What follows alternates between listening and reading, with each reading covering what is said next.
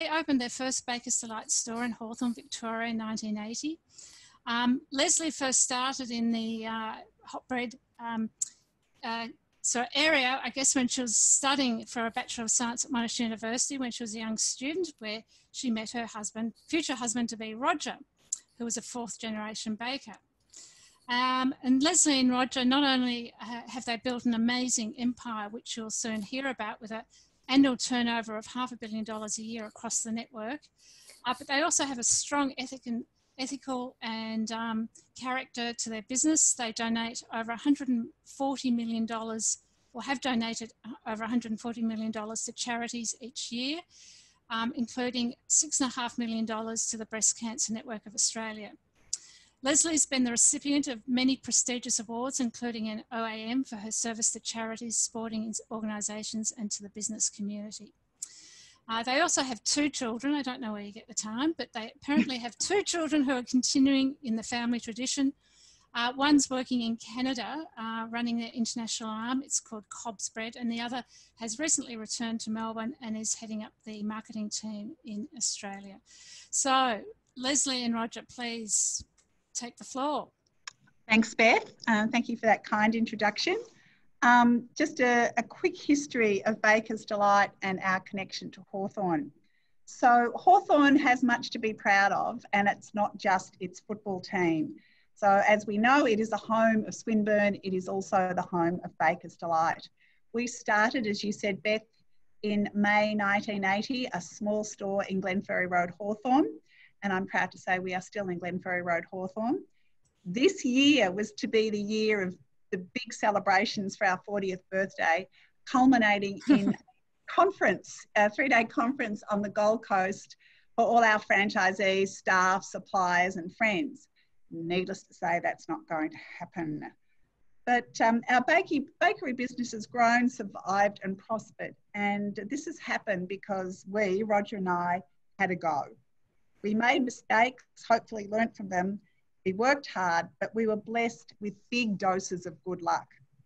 So we started in 1980, and by 1987, we had 15 bakeries and a very willing bank manager to lend us money.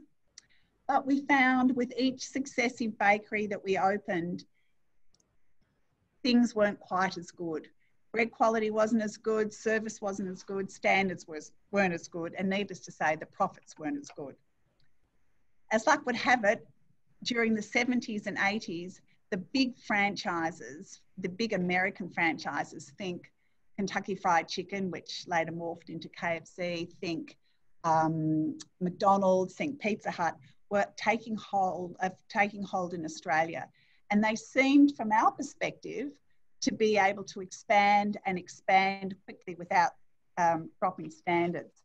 And they operated on a franchise model. Now, our offering was obviously very different to their offering, but we thought that way of doing business of franchising could have some benefit.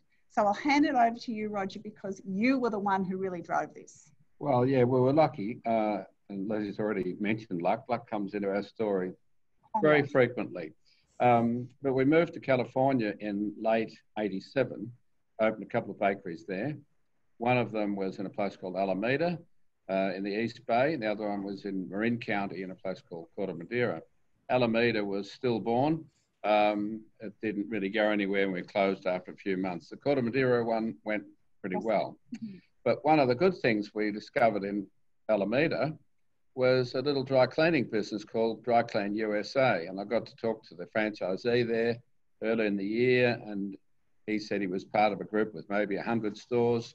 By the end of that year, they had 1,000 stores across America. So that gave us the inspiration to, along with what Leslie just mentioned, Kentucky Fried and McDonald's, to come back to Australia and convert our existing stores to franchises. So we had 15 managers who we're very happy with at that time, but we said, let's convert them to franchisees. So they started paying royalties and paid a monthly, what we called a business lease for each bakery. Each of those bakeries increased their turnover by about 30% in the space of 3 months. So it just showed us the value of ownership and people going that extra kilometre They were all very dedicated managers, but when it came to have skin in the game and a bit more incentive, suddenly miracles happened. So with that miracle of the 30% increase, we had their friends and relatives knocking on the door saying, can I have one of those bakeries? The lawyers and bank managers too. Yeah. So, and the fire took off, and through late 89 and then the early 90s, we just couldn't keep up with demand. And then some of our existing people in Victoria said, can I open in Adelaide? Can I open in Sydney? And we spread across the country with no business plan. That's what you said, we could expand across Australia because our franchise model worked. It was profitable, it was simple and replicable. And Aussies loved their fresh bread and loved their sweet and savoury treats. By the late 90s, we were across all of Australia, so New Zealand beckoned. And like many Australian businesses, we thought the New Zealanders were actually Australians with a bit of a different accent. We learnt the hard way. It wasn't the case at all. We made quite a few mistakes, but fortunately we learnt, we persevered, and we're still there. The next expansion was in 2003, and we went to Canada. And we were determined not to make those New Zealand mistakes, and we didn't, fortunately. But we made a heap of other ones. We made new mistakes. That's one of our acquired skills, making mistakes. But fortunately, we learned from them and we persevered. Canada is really kicking goals now. We have nearly 130 bakeries across 6 provinces. And we are poised for further growth once this COVID crisis has passed and the building sector can reopen. We also opened a bakery in the US, in Connecticut, which is about an hour's drive north of New York City, and that is trading well. And again, when the building sector reopens, we will be doubling our size there and opening another bakery in the very near future. But really, Baker's Delight is a relative newcomer compared to Swinburne, which has been in existence for over 100 years. But like Swinburne, we have had to adapt to changing environments. And also like Swinburne, we have not strayed from our core business. Swinburne provides excellent education.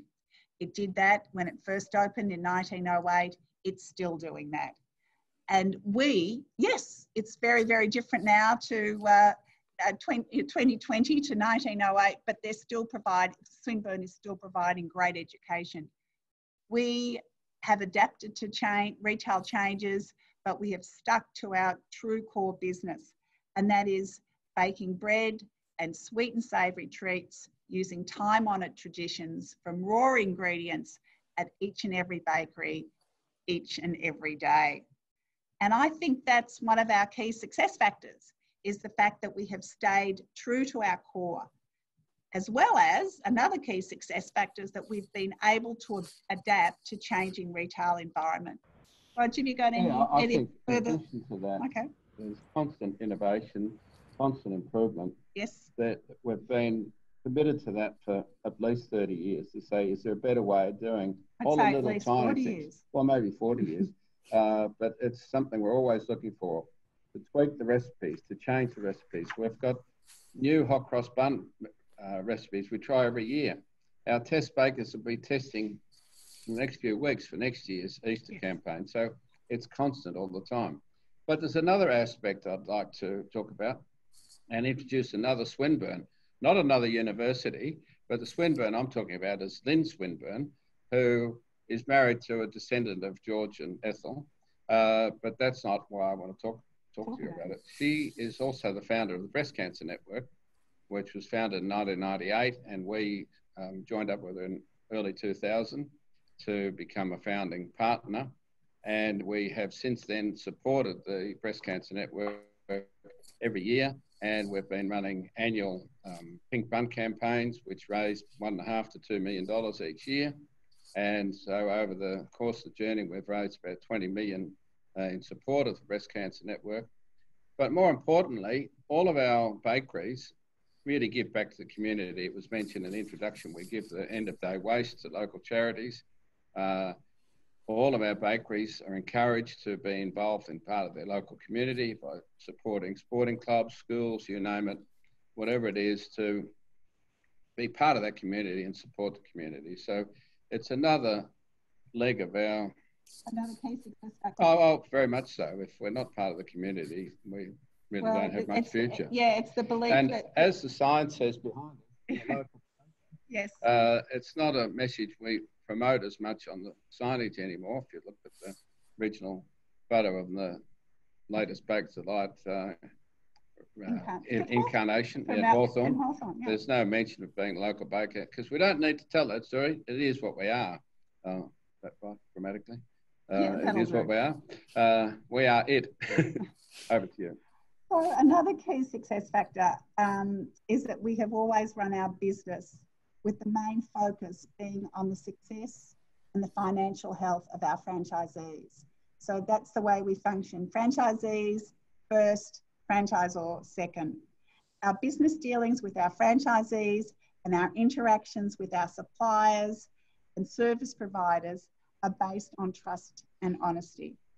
It might sound a bit old-fashioned, but not only is it the right way to conduct a business, it works. So we are a family business, the Gillespie family, as the franchisor, and for the most part, our franchisees run their business as a family. And it is interesting that our major suppliers are also family businesses. Further to that, as Beth mentioned earlier, our children, Aaron and Elise, have grown up in the business. They have made their commitment to our business and are now the leaders. Aaron is based in Vancouver, Canada, and he heads up Canada and the US. Elise, along with her husband, David Christie, oversee Australia and New Zealand. Roger and I are thrilled that they have stepped into these leadership roles. It ensures longevity. They have the energy of youth and the business will continue to grow and prosper. Roger, anything else? Well, they've certainly been tested these last 6 weeks since COVID has hit. And their leadership skills have really come to the fore. We're very proud of the way they've handled it. We've had incredible feedback from our franchisee network as well as their key reports in both Canada and Australia. So it's been fantastic transition, and this has really consolidated their leadership period and sort of starting a new chapter. It'll be almost post-COVID. Yeah, or BC and AC, before COVID and after COVID. So we're keen to see them grow and prosper, which they're already doing, and it's fantastic. So times, speaking of COVID, times and circumstances have changed, and COVID-19 has certainly caused, as we all know, some seismic shifts. I mentioned luck before, and luck has been with us in these COVID times.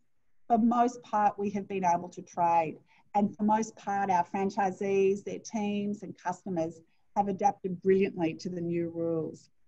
But there have been some excellent retailers which have not survived this shutdown. Government JobKeeper and the like may help some, but many more will succumb. It's not a pretty picture. Luck was not with us in New Zealand. We were forced to close on the 25th of March, and we were allowed to reopen, but only for click and collect the 27th of April. Needless to say, this small crumb will certainly not pay the bills for our New Zealand franchisees. Our survival there is tenuous. Interestingly, the New Zealand COVID results seem to indicate that the far more stringent regime has not saved more lives, nor saved more infections compared to Australia. However, luck was with us in Canada and US, and we were able to trade, and we've been trading well. We did have the Connecticut bakery closed for a week or so, and we've got one in Vancouver currently closed because they had a staff member who was thought to be infected, but turned out to be a false alarm. But they're closed. I think the reopening tomorrow. Soon. Yeah. So we at Bakers Delight look to the future positively. Luck again. Australia is a lucky country, and we are certainly fortunate to be living here. Australia was built on an entrepreneurial spirit, and this spirit, I believe, continues to thrive. I am confident Bakers Delight will continue to be part of the retail landscape. We produce and sell bread. It's pretty basic. We have adapted to changing times throughout our 40-year history, and I think we will continue. Not I think, I am certain we will continue to do this over the next 40 years and more, and stay true to our core. As we mentioned earlier, our children are firmly planted in their roles and are doing a fantastic job. Their depth of knowledge of the business and their leadership skills and their commitment to our franchisees has certainly enabled us to survive through this COVID crisis. Roger, do you want to add any closing remarks? Well, my closing remarks really are that we can't be sure about the future. Well, I'm pretty sure the sun will come up tomorrow. Whether we'll see it or not, well, time will tell. And I'm pretty sure it'll come up the day after and many days after that. But beyond that, everything's uncertain. I sort of laughed to myself at times in these last few weeks where people are saying, in these uncertain times, well, I've been around a while and I'm not sure when the times were certain, other than the sun rising, death and taxes being the other two things that happen. Yeah. But I'm very, very confident that Bakers Delight will be around for decades to come because of what Lesley's just mentioned. And we're very excited about the future. And if anyone watching this is interested in becoming a franchisee, we're happy to talk to you. Just go to the website or just contact us through Swinburne. Yeah. So now we're on to the more exciting part. This part's been a bit boring for me because I've heard the story before, but these question and answer sessions are the parts that interest me more than anything. So Beth, over to you. Shoot away. Right. Fantastic. Thank you very much for that. Now, people, if you want to ask a question, you can put your hand up. There should be a little green button down the bottom, or otherwise click on Q&A down the bottom and write a question up. I might just start off with a question, from myself. Roger, you mentioned how important innovation and continuous improvement was. For you, how risky was that? And what did you do to mitigate the risk? And was it, did it fail often? Well, the failures happen in the test bakeries or in the bakeries that trial new products. So you have to have a bit of a spirit of adventure. And if a particular baker or one of our test bakers invents a new product and we trial it in the market, it doesn't work, it's no big deal. One of our big mistakes a few years ago, we've been doing these pink buns, as we mentioned, but we thought we'd go for some pink tarts, jam tarts. Don't talk about the war. And you're going to have to make them in advance, whereas most of our products we make on demand, not on demand, but we dig tomorrow's demand today and then make it tomorrow for that day. With these pink tarts, we made I don't know how many million of them for a pink bun campaign, and the flavour wasn't right, and they were monumental flops. So we threw hundreds of thousands of dollars worth of these pink tarts into the tip. Live and learn. Yeah, so those things happen, but that's probably the worst thing I can remember over the 40 years. So the innovations are small. Yeah. Right. That we innovated by going to Canada, and that cost quite a few $1 million to start with, and we lost money there for the first. Innovated by becoming a franchise, a franchise operation. 6 or 7 years. Anyway, we've got our money back, and it's all we're lucky because we're a family business. We can think long term. If we're a public company, it would be a different kettle of fish. So I've got a question here from Dibba, your former employee from the Hawthorn store. Yeah. He said, is it a he or a she? Sorry. What kept both of you going in times when you made mistakes and things may have looked grim? What kept us going was our staff and then our franchisees, and the belief that we were baking not only a good product, it was a great product, and people were enjoying it. That's what you just put one foot in front of the other. We don't have big highs and we don't have big lows in the retail, as many retailers do. And many retailers make their yearly profit in December. It's not like that for us. We're very, very even, although we have just come out of our busiest time, which is Easter. Love Easter, all the hot cross buns. But you just very different Easter this year. Very different Easter. So you just what can you do? You just keep going forward and look for the positives. Yeah, it's persistence is the big thing. But there's been many a time where I've gone home and said, oh, yes. if the man turned up with a check today, I would have taken it.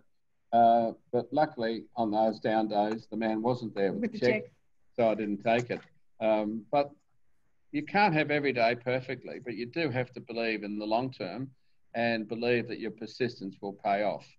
And that's been the thing that's carried us through. And presumably, your bank manager has to believe in you too. Yeah. So was there a lot of skill in convincing the bank to keep your overdraft? I don't know what financial arrangements you had, but to keep your overdraft current? Can I answer? Yeah. I do not like debt, although in the early days, it was a necessary evil. When we expanded by franchising, we were using the franchise, we weren't using the franchisees, it was their money setting up the businesses. So for many, many years, Beth, we have been debt-free, and I love it.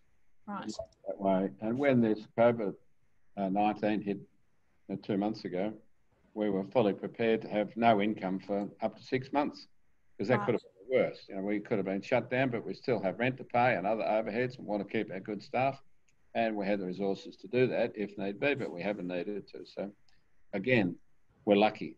So on a related question, Amita Zarnega asked, did you ever use venture capital? No. Having said that, in the early days, we set up a thing called the Baker's Delight Trust. And this might horrify some of you who are borrowing money at 2 or 3%.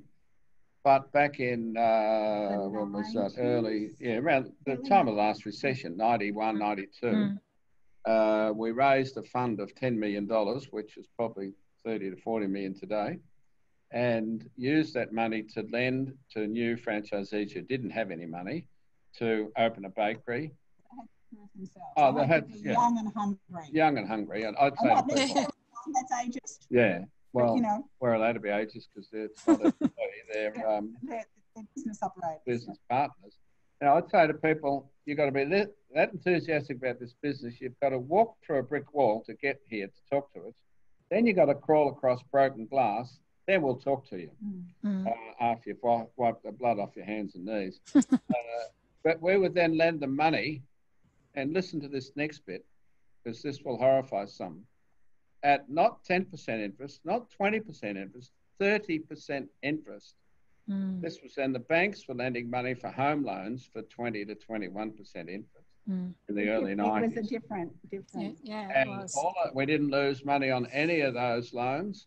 The people paid them back after 12 or 18 months by being able to go to the bank and get refinanced and pay it back, and we'd roll over the fund every 2 or 3 years, and then we wound it up because it became redundant because the banks started lending money. Yeah, so that was the only thing close to venture capital. So Edward Boyo Patty has asked, what was your biggest headache in your business growth? Getting bakers. Getting bakers. Yeah, fair enough. They've got to get up very early in the morning, don't they? Yeah, and what's the current biggest headache? Getting bakers. Right. I mean, that's very, very flippant. No, it's just. But it's getting good staff and keeping good staff. Yeah. So John Dean asked, great presentation, thank you. Wondering if you could talk a bit more about the move to California. Was it just a break and you intended to come back, or what was the motivation? We just wanted to change. We had 2 young kids. They were 5 and 7 or 6 and 8 or something at the time. And a friend of ours had fallen in love with an American and liked this part of California and convinced us that bakeries would go okay there. Why don't you come over and have a go? So we went. It was fairly open-ended. We planned to go for a year and then assess. Yeah. And then we assessed and said, no, we'd rather be back in Australia. Yeah, we saw more potential immediately back here. Yeah. Did you have businesses here when you left? Yeah, had 15 bakeries here. And we left. Okay, so you're managing them remotely as well. Yeah. You're all risk takers, weren't you? Yeah. Now, Verena Ingbarth says, hello, Lesley and Roger. I assume she's a friend. Who was it? Verena Ingbarth. Okay. Hi. Now, okay, Bambi Price has asked, what do you see as a long-term outlook for retail? People like to go shopping. People like the community feel of it. People like to buy food, especially from a purveyor of fine food. I think I can't see everything going online. There'll be certain things that will go online, but there'll be certain things that will not go online. So for a Baker's Delight and food retailing, I see a bright future. That said, we certainly are working digitally to enable people to either click and collect at our stores and or get it home delivered. But you know, it's small part. It's there. It's a small part, and I must admit it's been taken up far more in Canada, especially in the COVID crisis recently. But it'll be interesting to see how much it drops off after. But it's still a part, and we're certainly working to help our customers get fresh bread on their table. I earlier today went down to the local Kathmandu in Camberwell to buy a polo, and I walked in and I made my choice, and I said to the lady, "Have you been busy?" She said, "Oh, we just opened a couple of days ago, and we've been surprisingly busy." Burke Road wasn't busy when I walked up there; it's been busier than it had been. But she said, people just are starved for their retail therapy. They just get out and touch and see things. So it's sort of that reinforced what Lesley said. I think people still want to get out, and there's nothing beats touching, seeing, smelling, tasting products that you may want to buy. Okay, so Tom Sperling's asked, what were the mistakes that you made in New Zealand? Well, it all stemmed from the fact that we thought New Zealand would be the same as Australia, and we would just go there and open up a bakery and people would flock to us, and New Zealanders would love us. And it stemmed from that. So we made mistakes by going into high rent shopping centres, where we do well here in Australia because we have the turnover. We made a mistake in high rent shopping centres and also in the wrong areas. We initially hired not right staff to lead the business, and that certainly didn't help. I think the other thing was, keeps going on. Yeah, we didn't insist on high enough quality. Yeah. And it was sort of left to its own a little bit. And as I said, maybe the wrong hires of country managers. It's been an interesting challenge there, but misunderstanding the culture was the biggest one. Yeah. And everything kind of cascaded for misunderstanding the culture. Yeah. So another question from Verena. What do you think will be the big changes you need to make post-COVID? Good question. Maybe Verena's got the answer. We've been trading more or less quite, except for bakeries which are in CBD or very big shopping centres where people have not been going to. We've been trading well in this crisis. Yeah. We've put up Perspex screens. Many of the stores, it's cashless. We've got the 1.5 metre rules. So we've done the appropriate social distancing and appropriate cleaning counter and sanitising hands. Everyone wears gloves. So we've adapted to the rules. I suppose post-COVID, we will adapt to the new rules, which hopefully won't be quite so stringent. We can have a shop full of customers enjoying the smell. And maybe different marketing, because we may need to go back to market with different products or different ways of doing things, or reassuring the public that we're here and open. And because, as you said, some of the stores have been hit hard, like Doncaster Shopping Centre, the big centres. Gadsden's been closed for 3 or 4 weeks. We're hopefully reopening there next week. There's a few in Sydney that have on the verge of closing, been hit hard. But by and large, we've done really well, and we can't see that changing other than the likes of Chadstone reopening and hopefully things is getting better. Back to where they were. Yeah. Because it's really reinforced the quality of our business in the eyes of our franchisees to say, wow, you know, that they've got a friend who's got a cafe, they're closed. They've got a friend who's got a restaurant's closed. People who own the car yard closed. And yet they're trading and trading strongly. So they say, well, I better recommit. We had a franchisee in Sydney who was going to sell it. He'd been with us for 20 years. So just lost his way and just wasn't motivated. Lost his mojo. Lost his mojo, yeah. And now he's discovered it again. And he wants to not just not sell, he wants to get another one, a second one, in addition to the one he's got. So it's very positive and very energised network right now relative to the rest of the market. Yeah. Again, so we're lucky. Keep saying. Just on that quality issue, I've got a comment here from Federico Bigoni.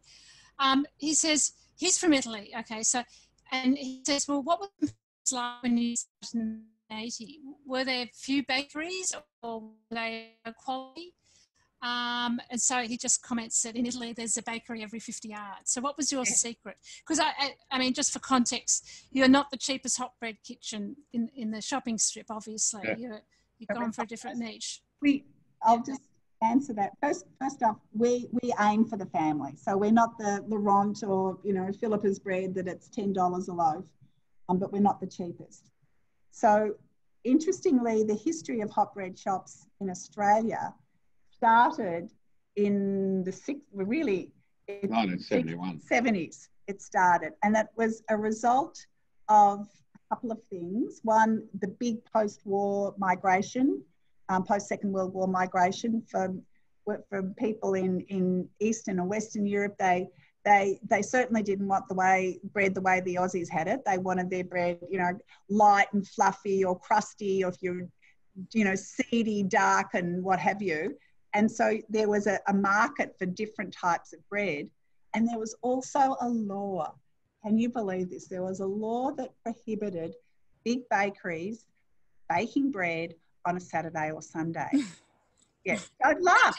1980. No, in the 60s and 70s. So this was this law, and I wonder who pushed it through. Anyway, it was a law, but it was created a niche, which meant that if you, and they measured bakeries by how many bakers were employed there.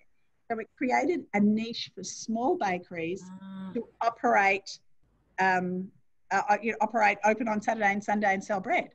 So Baker's Delight in 1980 evolved from the hot bread shop phenomenon in the 70s. To get around the regulation. Well, it wasn't, it was a law. So yeah, it was So I remember when we first opened, we would do 2/3 to 3/4 of our weekly sales on Saturday and Sunday morning. Like, we were so busy, and we used to joke, say, oh, wouldn't it be great just to be able to open the business Saturday and Sunday and make a living? But there you go. So, that is how we have evolved. And there was another restriction called the 30-mile limit, which prohibited big plant bakeries from delivering bread more than 30 miles. I remember that one. From where it was manufactured. So that favoured the small bakers and the country bakers. Yeah. Right, we've got quite a few questions. So there's another one from Manila Bonilla. I understand that there have been differences in lifestyles, preferences, tastes, trends, etc. between the US and Australia. How were you able to bridge that gap and pivot your business to meet the demand of your customers but still maintain the Baker's Delight vision? Well, the expansion came to Canada first, and that is far more like, even though they sound American, they are very proud to be part of the British Commonwealth. And they have shopping habits far closer to Australian shopping habits. So we went there first. We certainly did change our recipes. Our biggest seller in Canada is it's called the sticky cinnamon bun, which is just basically, you know, fat and sugar and a little bit of flour. But Canadians love it, and so do Americans. So we still sell our basic range, but we've tweaked it. So when we went in 2015 to Connecticut, it was exactly like the bakeries in Toronto, which is only an hour's flight from New York. So that is how and we have a very big recipe book. So even within one country or one city, you will find franchisees adapt to what their local customers want. So what a bakery in, say, a very, very busy one, think of Wynyard Ramp in Sydney, it's right in the Wynyard station, his percentages of what he sells are very different to if you're in suburbia, you know, say Chadstone, where people, usually the mum, but not always, going in and buying, you know, bread for the family. So they've got, the franchisees do have a huge flexibility in what they make and how much what they make. I hope that, did I answer the question? Yeah. But if as happens regularly, people from Australia visit Canada and they go into one of our shops, and even though it's got a different name in the front, they'll get quite upset and say, this is just a rip-off of Baker's Delight. And they come from Canada to Baker's Delight and say, this is a rip-off of Cobb's Bread. And it's the same parents, just different siblings. And so same family. Yeah, you can see family. we're all the same family. Yeah. So related to that, Hiba Moleb has asked, in managing so many franchisees worldwide, what steps do you take to ensure consistent quality of products and services? Oh, there's a lot of steps. So we have starts with training. We get training, and we have support, area support at regional managers and support people helping them. We have 5-star assessors that go and assess the bakery on quality, cleanliness, what have you. We have regular bread shows. Well, we used to have regular bread shows, not anymore, you know, with current COVID restrictions. We have, obviously, as Roger said, we have a huge online training where our chief technical bakers will go through how to make the perfect loaf of bread. If we've got a new product, how to make the new product. It is constant. Is this training after they've done a trade certificate, or before, or during, or constant training? Constant. Right. Apprentices and your journeyman and the boss and everyone. Everyone. Constant training. Yes. Okay. So David Knowles has asked, Baker's Delight's been a shining light in the franchise sector in Australia since it first began. Oh, thank you, David. Many other franchise operators haven't been able to replicate your success. In your view, what are most of them getting wrong? I think not focusing on the profitability and success of the franchisees. Right. That's the main one. That's the main one. And if you start from that starting point, your franchisee selection becomes more critical. Yeah. So if all you want is a body to then get a fee to sell a franchise to someone, you're not as selective and not as critical of the person coming in. So we are very, very critical in that early process to say, well, this is a marriage that will last 10 to 30 years. We want to be serious about the selection process, and it's a detailed, relatively long process before they even start training. So it's, how many do you turn away? What percentage do you? I don't know. We don't know now. I mean, but it's obviously significant. Yeah. What is the old marry in haste, repent at leisure? Yeah. So, but it's got to work for both. Yeah. But the key is the focusing on the success and financial health of the franchisee. That is just ingrained in our DNA. Right. On that, to be a successful overall business, you've got to make sure we're continually innovating, as we said earlier, and look for ways of doing things better. Right now, it's all about Uber Eats delivery and other delivery methods to bridge that gap between the people who want our product but don't want to go venturing out because they're too scared to or whatever. So it's... Or maybe in legitimate isolation. Well, yeah, but whatever. So you've got to be on the ball to say, well, what are we trying to do as a region, whether it be Western Australia is different at different times, Victoria is different to Queensland. So you've got to innovate for each region, but within the family and the overall context, and change the marketing. Just as nothing's cast in stone, other than we are bakers who live to delight. Yeah. So this leads me into another question by Edward Boyat Patty. How do you deal with competitors who are trying various strategies to cut you down, such as lowering prices, claiming high quality products when presumably they're not, aggressive ethical and unethical marketing, etc.? Or maybe trying to infringe on your trademark would be another one. Oh, we've had a few of those, but they've generally been overseas, so there's not a lot about that. Our biggest competitors are the supermarkets, and they trade. They're hard, but they do the right thing, and there's room for everyone. And if someone opens up down the road who's better than us, we just have to work hard to be better than them. And that's just what you have to do. It's competitive. It's competitive, and there's can't be risk free. And I still remember meeting Peter King from Mount Waverley many years ago, visiting Peter, and he said, "Oh, a bakery's open just around the corner, 5 or 6 doors away."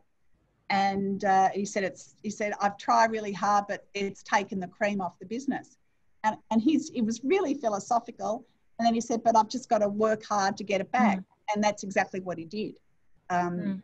It's free enterprise, but it's free enterprise for everyone as well. So here's a difficult one. David Painter's asked, how do you leverage innovation from the skills of your team on the ground? So he's thinking of Zara, which is vertically integrated. It's the fashion store. Yep. They leverage their shop assistants to communicate design changes back to their factory, and that enables them to get a very quick, that fast fashion turnaround. So do you use your people on the ground at the shop floor to innovate? Absolutely. Very much. In fact, some of our best inventions have been from bakers. Yeah. The Cheesy Mite scroll. We still don't know who thought it up, but it was a few bakers who wanted to do something a little bit different, and the Cheesy Mite scroll was born. The best ideas, the very best ideas, come from the network on how to display bread, and then it's filtered up through to our technical team to make sure it can be replicable. But by and large, I'd say 80% of the great ideas come from the network, and you just have to be open to them. And do you are you a gatekeeper for that? Can people do anything, or do you have a process for filtering those? We have a very strict process for filtering them. So people can't do anything. No. Well, they can, but they can't have the Baker's Delight banner on there. Yeah. So Bill Scales has asked a question about IR in Australia. He said, given the emerging debate about future IR, what practical changes would you make to the IR system to make it benefit your franchisees and their employers? Make it simpler. I was going to say simplify it. It's so complicated. So many of these cases in prior to COVID-19, all through last year and early this year, where like Woolworths, huge company, got in trouble, and their lawyers. And the Australian Broadcasting Corporation got it wrong. Because it's so complicated. If you come in the left door instead of the right door, you get paid 20 cents an hour more, and it's just ridiculous. But you're working in a restaurant, and you're normally a waiter who only clears the plates versus one who delivers the food to the table. Different award. Simplification is the first thing. Okay. To me. That's enough. Simplification. Great. We have one from Karen Chalmers, who said, nice to see you. Many of your stores are so supportive of their communities. How important is this to the success of the business, and is it something you require of your franchisees? It's pivotal to the success of our business, and our best franchisees always say yes to community giving and community involvement. You can't write it in the franchise document. You can't. It's just got to be part of your culture. It's got to be part of your culture. And we're very proud of how our network supports. Like this Easter, I forget how many million buns we gave to hospitals around the country, and it was initiated by some of the franchisees. So I want to deliver 1,000 buns to the local hospital, and they did, on the Thursday before Easter. And that just happened, spontaneously. And then others heard about it. Oh, that's a good idea. We'll do it at the local hospital. And it happened all around the country. got a little bit of publicity, but that wasn't the aim. That wasn't the aim. So you're selecting franchisees on the basis of their cultural fit as well as... Yeah, very much so. So Amita Zanigar also has got quite a long question. She was the one who asked about venture capital. But she says, in your training package for franchisees, do you train them to be a backer as well? How much does a typical Baker's Delight franchise make in profit, and how do you compare your franchise against popular franchises? The first question, I think backer meant baker. It could be baker. I was thinking of a financial backer. So. With regards to financial backers, we don't encourage people to have partnerships. We have one principal franchisee, and they can work for their own company, and we have a company as well. So they have to be trained. They have to have their own backing. What was the rest of the question? And their profitability. Average profitability. The profitability ranges from 0 up to 500,000 a year EBITDA per baker. Right. The average is, closer to the middle, sort of 150, 200,000 a year, plus wages for the people, franchisees working in the bakeries. Yep. And are you going to tap into the gluten-free market? No. Okay. Right. It's a very small market. It's a very small market. Oh, really? Oh, okay. Oh, yeah. It sounds. That's fine. The bread's like rocks to eat. I've tried it. Yes, Beth, you poor girl. Sorry to hear that. But to make bread gluten-free, you need a completely sterile environment. So you need a bakery that only makes gluten-free products. Otherwise, if you are a celiac, you will, that'll be big trouble.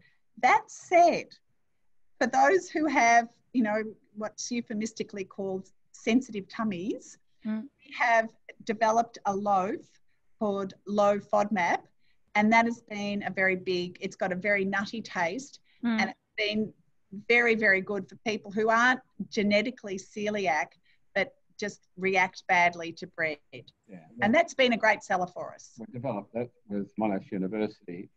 Import. So it's been very, very good. And we sell it here and in Canada and I think New Zealand. So that's interesting. You mentioned Monash University. Do you have ongoing or irregular collaborations with the research sector, or what's the relationship there? That's the only one. That's the only one. Yeah. We've got a wheat growing project Monash. at Melbourne University. That's not Monash though. Oh no, any university. Sorry. Yeah. So you do have ongoing collaborations. Yeah. And do you want to go ahead with the Melbourne University one? Very interesting. Right, you can.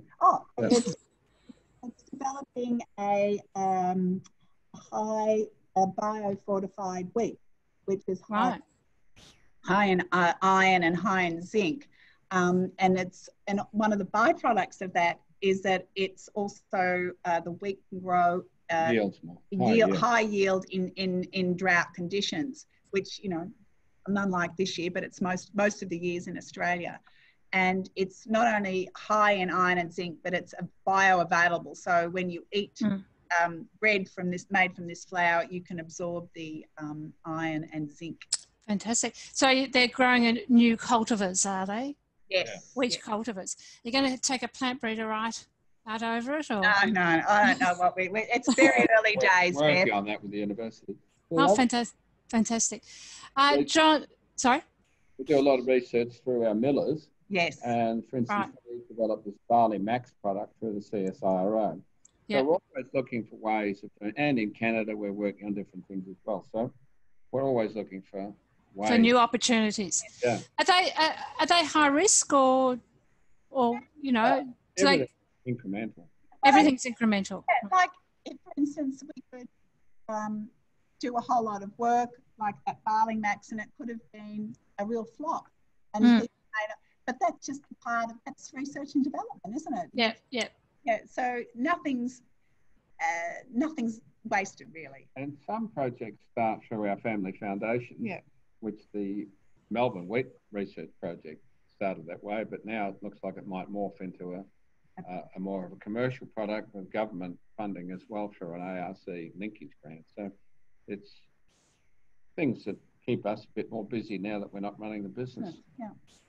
So, question for another one from Bill Scales. Do you have a systematic documented process of continuous improvement?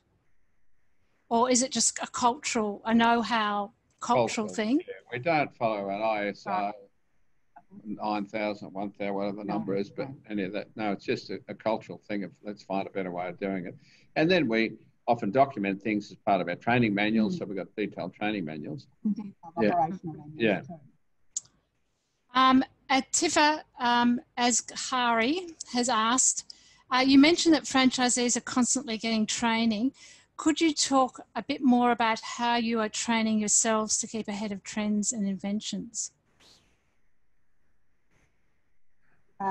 Reading, being peer groups, being part of like the Australian Retailers Association, seeing what universities are doing, CSRO is doing, what our millers are doing with flour. You go to conferences and workshops.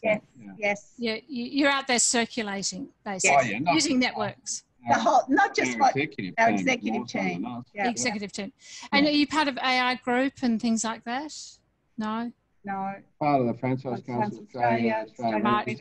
Association, a few associations in Equivalent in Canada. New Zealand, and probably others I've forgotten about. So John Neum has also asked, how do you make your own luck? How do you decide on changes to your products, and how over time do you see significant changes to your products? Well, we don't do much of that now. It's more your team, as we've said, from the floor, from individual bakeries. Some things happen because someone makes a mistake and puts double of something in or half of something in the recipe, or underbakes. It turns out into success. Yeah. And then there's other things, like some of our test bakers will go to the International Bakers Conference in Germany that happens every 2 or 3 years. One of our technical bakers won a trip to France in January. So they go to these things and just get ideas and innovate. We've got a test bakery in Melbourne here at Ashwood, and they're forever trialling new recipes, new products, new ideas, you name it. Right. All the time. So you have a culture of trying things out and going and seeing what other people are doing. Yeah. Now, I think we're sort of very close to winding up. I'm sorry I can't invite you downstairs for drinks, as we normally have drinks and hors d'oeuvres afterwards. And also, when we're back in the world of face-to-face, we will definitely take you out for dinner in Glenferrie Road, Hawthorn, of course. But thank you immensely for your talk today. It's been really rich, and I think the question and answer has been fabulous. It's really when we've really eked out a lot of things that you may take for granted, that it's sort of like, really refreshing for us to hear about. It's quite a complicated business, Baker's Delight. It's not just a simple hot bread shop. It's a really big enterprise doing R&D, collaboration, international networking, as well as being a multinational enterprise as well. And also quite a bit of a risk taker, really. The stuff you've got going on with Monash and Melbourne. And we haven't even talked about the technology behind it all. Really? Okay. We'll get you back in for another talk about technology. Maybe we'll send someone else. Yeah, we'll be there. Okay. And can I thank all the participants for tuning in, and thank you for all your questions. I'm sorry I didn't get around to everyone's question. But thank you, everyone, and have a good evening. And next, Thank you. I think in a couple of weeks we have Carissa, the talk we have one of the Clooney's Ross Award winners coming and speaking about pharmaceutical products. That's correct. It's Jane Oppenheim from Ego Pharmaceuticals, and she will be talking about their hand sanitizer and the manufacturing of that product here in Braeside, actually in Victoria. So you might know it as, I think it's Aquium. So there'll be some talks about that, and also about the ramp up in production that they're obviously going through at the moment due to COVID-19, and their production of ethanol, and how they've been using technology to advance that. So everyone will get an invite to that. So we look forward and hope you can join us then. Yeah, so we lined her up even before COVID-19. How's that? Brilliant. Right to the curve. Okay, thanks again, and look forward to seeing you all soon. Okay, Bye-bye. bye. Thank you. Bye.